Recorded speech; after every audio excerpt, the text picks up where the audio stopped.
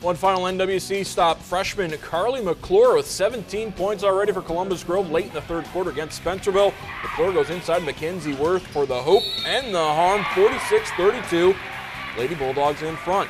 And then Worth finds Kyrie Yinger in the corner, hits the three. It's a 49-32 ball game after 3 quarters. Fourth quarter action now. Jade Clement to McClure.